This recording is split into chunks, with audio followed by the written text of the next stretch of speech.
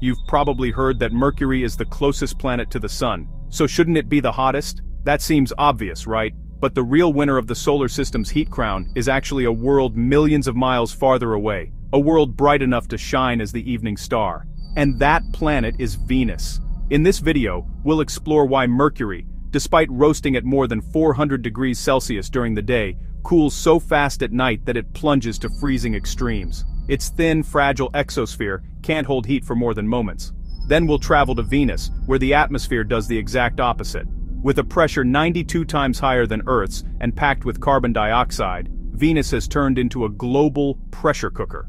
It traps heat so efficiently that the surface reaches a terrifying 464 degrees Celsius. Not just sometimes. Everywhere. All the time. We'll break down the runaway greenhouse effect, the planet's catastrophic climate transformation, and why Venus stands as both the champion of heat and a cosmic cautionary tale. Before you watch the full episode, tell us in the comments, which other planetary showdown should we tackle next? Most volcanic world. Craziest storms.